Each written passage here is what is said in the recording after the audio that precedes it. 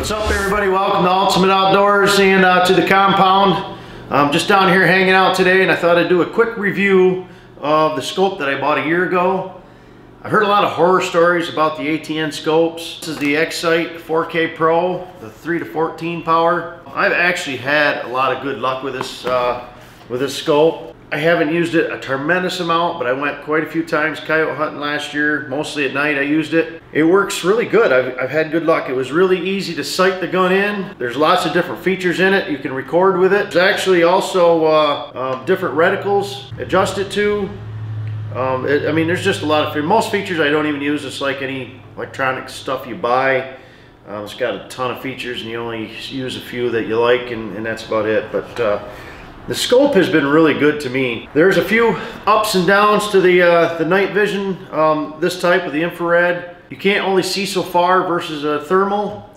But this particular scope here, I'm reaching out probably 150 yards or so.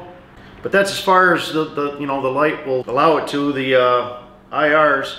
This is the one that come with it right here. I don't use it much because of the batteries. I didn't like the type of batteries that are in it. Instead, I bought one of the Evolva T20s.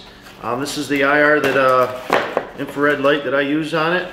I like these type of batteries better, but this one's worked really good. I forget what they say the size of the battery is, but they're rechargeable. So I have several extras. So if you're out for a long night of coyote hunting or something, you could change the batteries out and put in a fresh battery. Yeah, this one's worked pretty good. That's the T20. Just mounts right on the side of the scope, as you all know, right here. As far as how the quality is on the videos, I got several videos here I'll share with you. So first I'll show you some of these night shots that I got when we're out hunting and out my back window of the house, just getting familiar with the scope and stuff. So here's a few nighttime videos.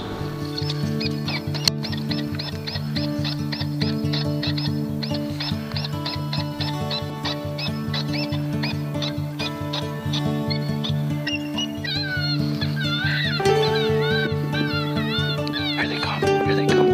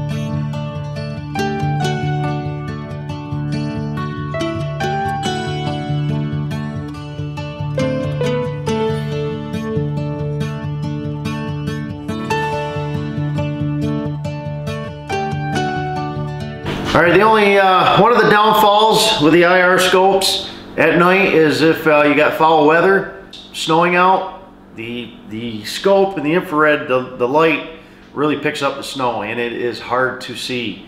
I actually was looking at a fox here the other night and got up to look out the window, and he was out there, and actually it was really hard to see because it was snowing.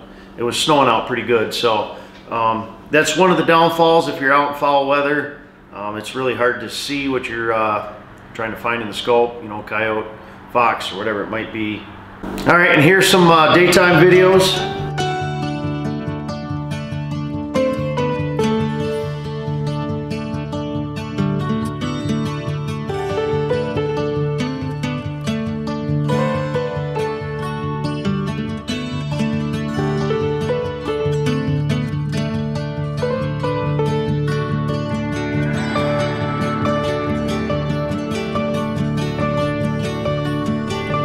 This scope has been pretty good to me. The battery lasts quite a long time, even in cold weather. It's lasted pretty good. Just got on the side right here, there is a charging port right there. And then actually right here, your memory card goes in that side right there. It's actually worked pretty good. So I have to say I like the ATN scope. I think my next one will probably be a thermal one of these days, but I got a lot more hunting to do with this one first before I move up to a thermal.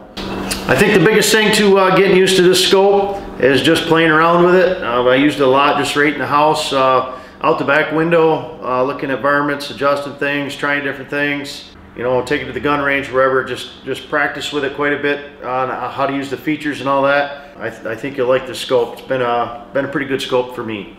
The zero reticle for sighting it in, actually for me it worked really well. It was simple. So yeah, it's been a good scope for me. All right, I want to thank everybody for watching this video. Please subscribe, hit the like button. If you're already subscribed, make sure you hit the notification so you'll be notified when new videos are uploaded. Stay tuned, I got some hunting stuff coming. We're gonna do a lot more coyote hunting right now because deer season just finally got over. So thanks for watching. We'll see you next time on Ultimate Outdoors.